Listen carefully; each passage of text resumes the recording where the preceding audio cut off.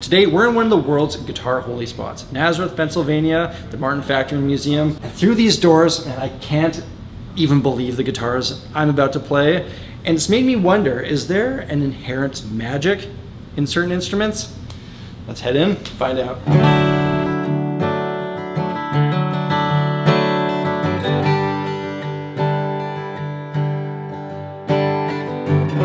So what's the most valuable thing you've ever held in your hands? For me, it's gonna be this guitar, which has real diamonds encrusted all over it. It's rumored that this guitar is worth somewhere in the 7 figures. It is the 2 millionth 500th guitar that Martin ever made.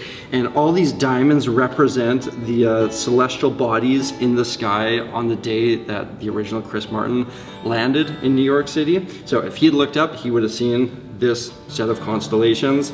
There's a ruby on a map of Manhattan on the pickguard right here, which represents where he landed. It's so cool. There's a boat made of pearl maybe inside here, which I'm guessing is the boat that he took over here. There's a house, which would have been his house, I guess.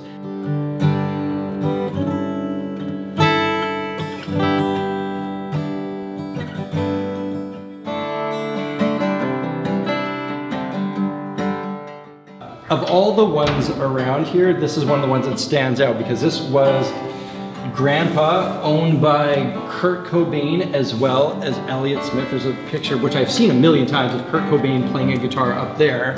And this is the guitar that he plays in there. So I feel like if any guitar in this whole museum has magic, it's gotta be this one. And so I gotta be honest, I'm not really a big Kurt Cobain guy. Not really a big Elliot Smith guy, but my man Sean Daniel here, this guitar I know means a lot to me. This is the one right here. This is the best guitar in the entire Martin Museum. I did a performance of Say Yes with this on my channel, and I was shaking when I was so nervous because Elliot Smith is like the GOAT in my estimation. You wanna know something about Elliot Smith? So, Man, I thought Elliot Smith was a member of the Smiths. But it gets worse. I thought the Smiths were the Cure. In my mind, oh my gosh. For years I was thinking, like, you were talking about Elliot Smith, I'm like, oh yeah, he's the guy from the Cure, and I thought the Cure was named the Smiths. Yeah, Elliot Smith is not in the Cure, nor is he Robert Smith, but he's actually a pretty next level songwriter. Okay, so everybody knows the Gibson Les Paul, but did you know that Les Paul's first quality guitar was actually a Martin, which is an 018K, that according to the plaque that's in the museum here, this is the guitar that he was like learning how to play jazz on. And if you notice, it's got numbers that he wrote all along the fretboard here, so I guess like he could figure out how to play, which is pretty cool to think about that. Like a young Les Paul, one of the pioneers of all things guitar, sat in his bedroom and learned how to play on this very guitar. Oh man. Oh man.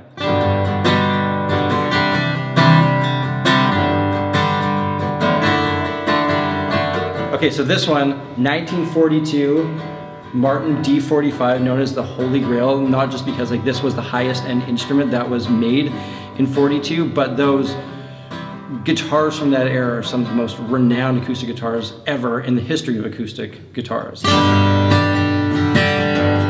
I don't know if it's gonna come across perfectly through the camera mic, but like that's probably the best sounding acoustic guitar I've ever heard in my life. All right, I'll quickly let you know that the back to school sale is going on for a limited time over at my course platform, SamuraiGuitarTheory.com, where I teach my system for making music.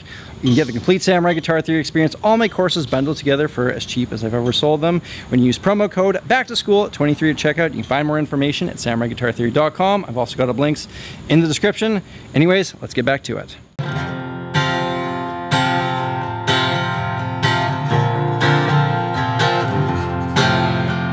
This is the 2 millionth guitar that Martin made, so it has serial number 2 million, and it's made to commemorate the passing of time. Everything about this is kind of, you know, a clock. It's got the gears of a clock all throughout it. It's super cool that you see like the actual gear in here, but then as part of the inlay here, it's that like gear continued. You have the innards of a clock throughout the fingerboard. You have an actual working clock up here. Like these tuning machines are unlike anything else I've ever seen. It's remarkably heavy. It's as much a piece of art as it is a guitar.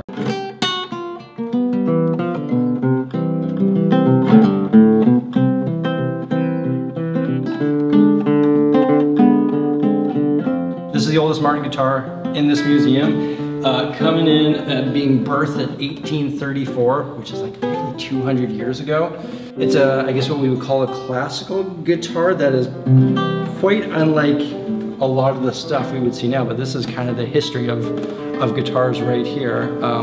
What stands out to me with this one is just like the weird placement of these tuning machines up here and this crazy mechanism back here. And also like how ornate that is. Like you would think when it comes to early instruments, they would be less fancy. But I mean, you look at this thing and it's like completely beautiful. You wonder what was played on here in its existence. Who played this thing? What's been put into this instrument?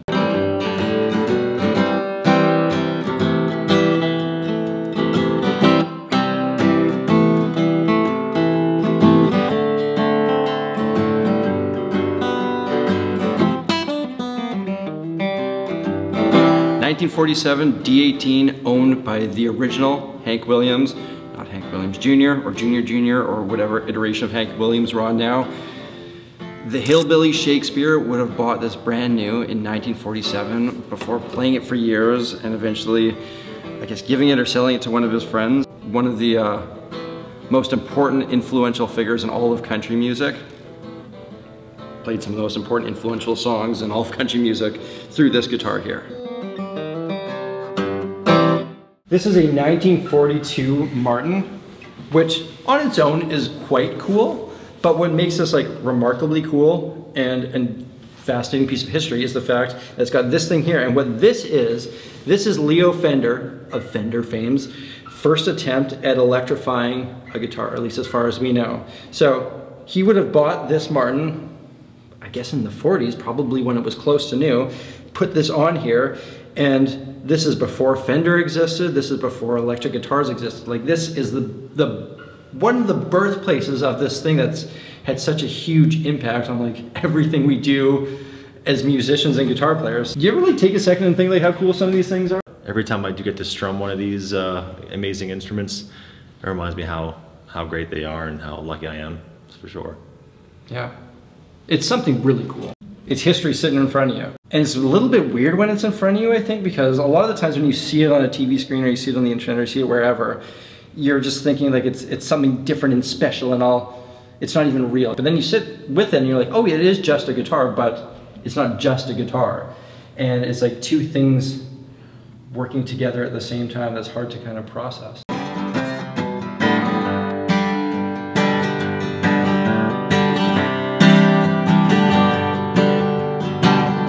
Next we're doing the Waylon Jennings D-2.5 from 1946. It almost like feels like it's got like sweat marks there that I don't even want to touch. Like it looks like there's like dried sweat all around there. Do you see that? Oh, nasty. Yeah, but that's Waylon sweat. If you pick up a guitar, do you have to play the songs that... Well, that was like Waylon-esque, but I don't know, like one of my natural instincts is, yeah, to like go towards something that would be like make sense with the mojo of the guitar. Like I'm not gonna pick this up and be like, yeah, I'm not. That's not where I first go. But does it feel weird to do that? Did you play Master Exploder just then? No, that was my attempt at playing Crazy Train. No, I kind of played it wrong. It's an ACD song that sounds just like that. So this, Rory, what's the deal with this one? This is F7 1937, which is looking like we're starting to get into electric guitar world here, but it's not. So why did they make these? Do you know? I mean, it was an arch top because that was what was popular at the time, right? And during you know, the jazz that was popular in the 30s, that was really pop music, right, in a lot of ways. So no, like Charlie Christian. Yeah, all the big band stuff. Freddie right? Green, I think. Oh, Freddie Green, yep. Playing thirds and sevenths, right? Two-note, yeah, rhythm guitar. What's important in Martin history on this one would be that that's where we got our M or quadruple O body size from. So eventually we put a flat top on that and came things like the M36 or the M38.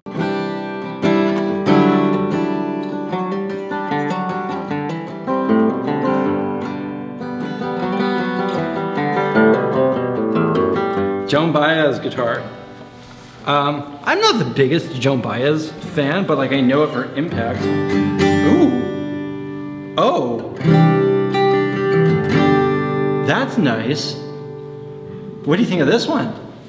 Yeah, the thing sounds amazing. That's from 1880 too, by the way. Yeah, she was a legendary folk artist. I don't know a ton about her. But instantly picking this one up, like this one stands out a lot to me. It's got a thin neck but a V shape to it. But it just rings out, oh my goodness. This one stands out to me like quite a bit.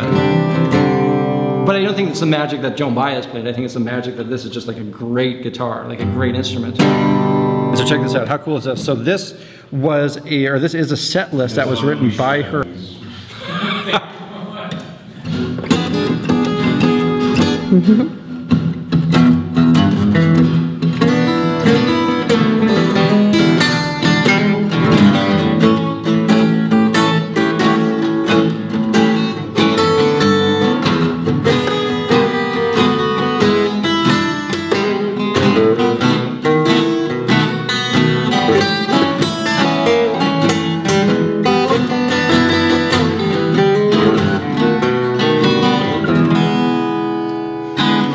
Like Joan Baez and Elliot Smith wanted us to do. So I've played some really cool guitars today, like the coolest guitars I've ever played, and I find myself thinking back to that original question, like, is there magic in these things?